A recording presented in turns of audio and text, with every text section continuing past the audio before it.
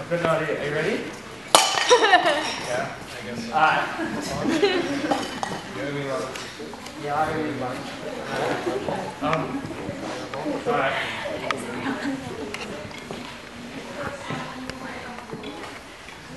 I want everyone here to imagine blackness, an empty space, a void, the blackness of nightmares, of endless abysses, of black holes, longing to pull you in, to draw you towards them, away from everything you know.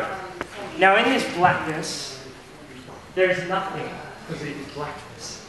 But there is a little pale, soft, gentle, orange speck, and is floating alone through the void. And on the other side, of which it does not know, is a pale blue, peaceful speck of colour floating. Now they float alone and time ticks by. Well actually, perhaps it does not. Perhaps time does not exist here. For it is nothingness. It's just blackness, it's a void, it's an abyss, it's a chasm of darkness that pulls you in.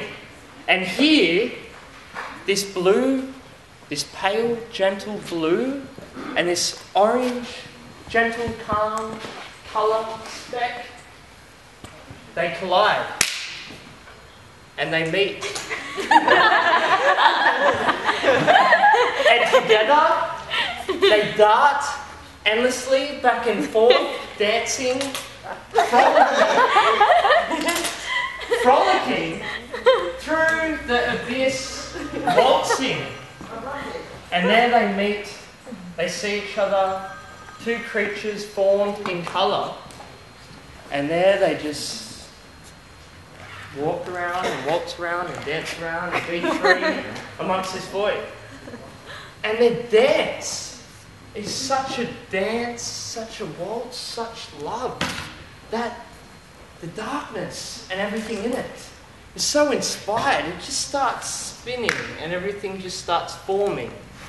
And matter and collision and dust and formation just starts occurring. And before you know it, planets are forming and everything is happening. And time actually now exists and it ticks away. And they are inspired. And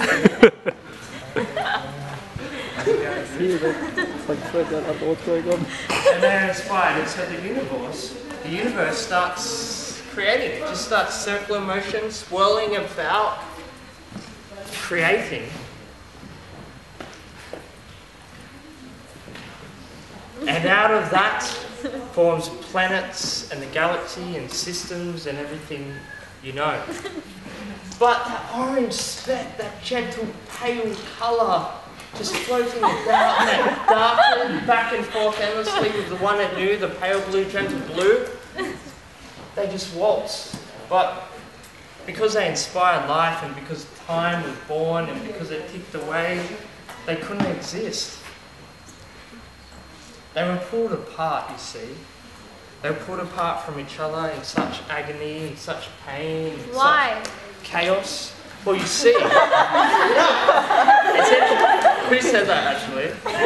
Okay, well, you see, because their love was so great, perhaps things that saw them from a state came against them and pulled them apart, because for life to exist, they must be apart because they create life. You see, they were pulled. The blue from the orange, him from her. And there we have, he was destined to a different fate, and so was she. He formed a planet. Well, not a planet, he formed a heavenly body, I suppose. Something, I don't know, perhaps he became a burning bright fire of desire. I don't know.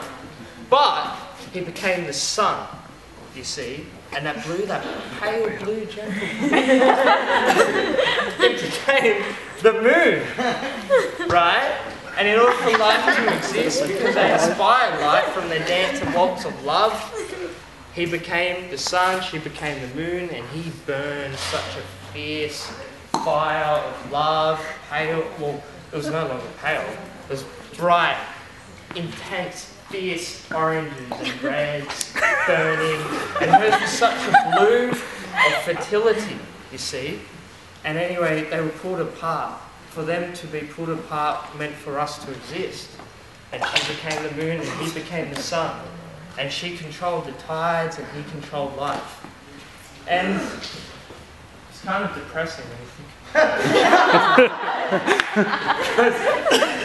because she could never see him ever again.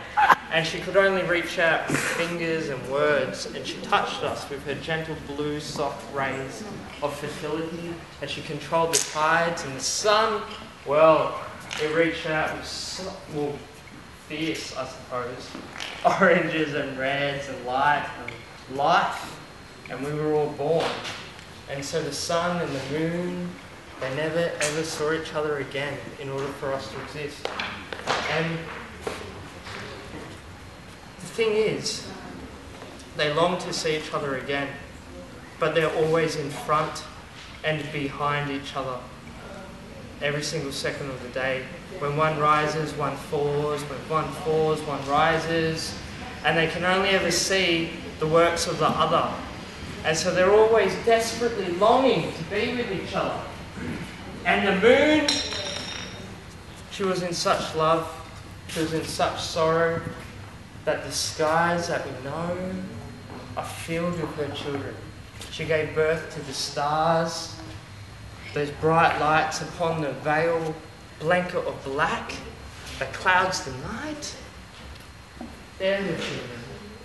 And they tried to keep her company, but she's forever thinking and dreaming and longing to see the one she knew, the one she was once a part of. But all he can do is rise and set with time while it ticks away, forever haunting him in the shadows of the day.